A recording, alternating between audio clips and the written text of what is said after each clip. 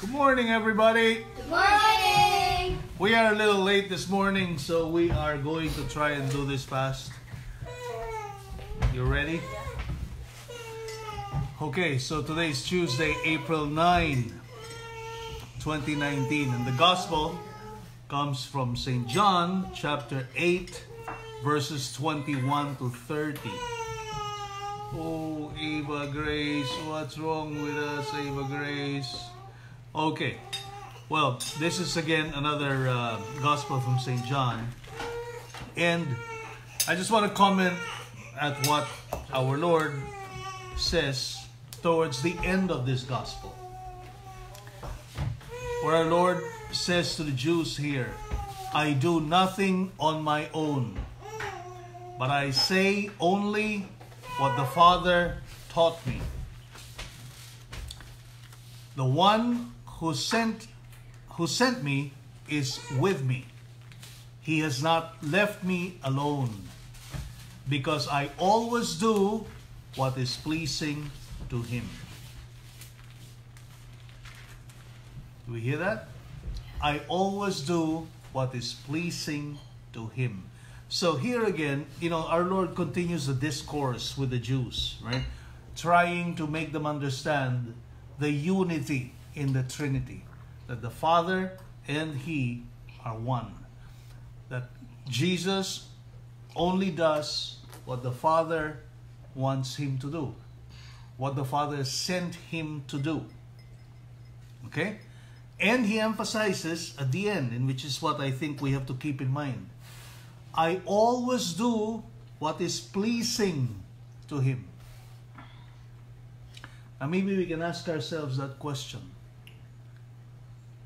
Do we always do what is pleasing to God?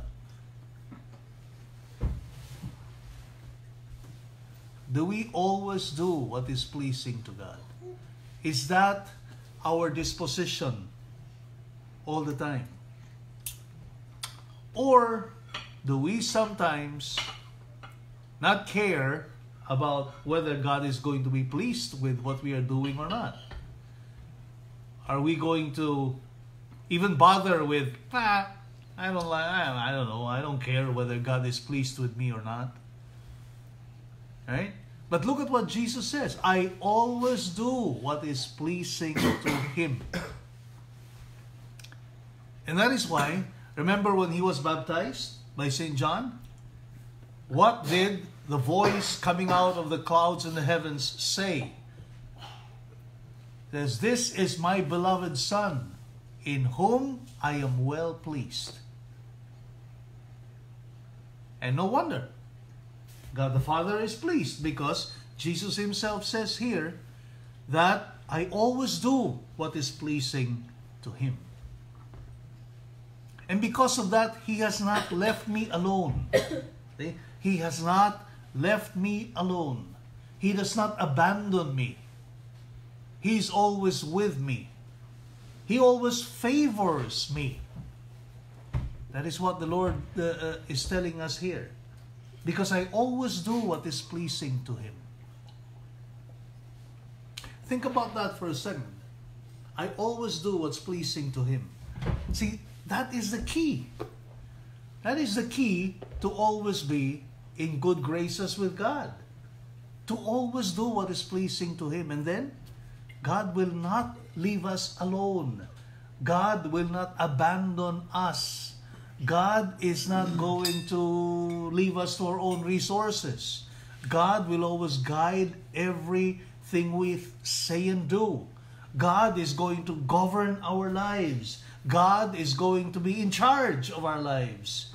God will sometimes permit some apparently bad things to happen to us, not because He wants evil to happen, because God can never will evil, but sometimes because God wants to arrange our lives in such a way that we learn something even from what is apparently bad for us. Just think, our Lord's going to be crucified again. In the next week, we're going to commemorate that crucifixion. Was that a bad thing? Really? Was that really an evil thing that happened to Jesus? If you think about it, no. Right? No. Because that apparent suffering, that apparent evil, actually resulted in our own salvation. Okay? Our own salvation from sin and death. But it does not end there. It does not stop there. Right? This is where our Protestant brothers are wrong when they thought that, well, with one act of the crucifixion and the salvific mission of Jesus Christ on the cross, all problems are solved. Oh, all my sins are forgiven, and anything I commit will be forgiven. No. That is not the way to interpret the crucifixion and salvation. Right? We still have to do what is pleasing to Him. Always. Always. Like Jesus reminds us here, I always do what is pleasing to Him. So the same thing is true with us. Yes, our Lord freed us from sin, from original sin, and from the curse of death, and opened up heaven for us. But we still have to do our part. It's not a blanket guarantee that, hey, I already saved you guys, so now you can continue to commit sin and it's okay. You'll still go to heaven. Oh, wrong. Oh, you just accept me as your God and Savior and you'll be okay. No, wrong. No, that's not the right theology here. That's not the right way of understanding what our Lord meant by His crucifixion and death. We still have to imitate the example of our Lord, as He says here, I always do what is pleasing to Him. So think about that. Think about that for a second here, and think about that all the time. Every time that you are tempted to commit sin, ask yourself, am I doing anything here that's not pleasing to God? Am I, through this action, through this thought, through this plan, through this manner of acting, am I doing what is pleasing to God or not? Okay? It's a good thought that I recommend we always keep in mind all throughout the day, not only this Lent, but all throughout the day, from the moment we wake up in the morning to the time we go to bed. That is why when we do the morning offering, right, in the morning, what do we tell our Lord? We offer you all our thoughts, words, actions, joys, and suffering of this day. That's everything. That's everything that happens to you in that one day. That's what we pray in the morning offering, right? So do we keep in mind what we just said in the morning offering all throughout the day? Because it only translates to one thing. If we offer up our thoughts, words, actions, joys, it only translates to one thing. And that is that we do what is pleasing to God. That our actions and our works and anything we think and do is not something that we do just because we want to please ourselves.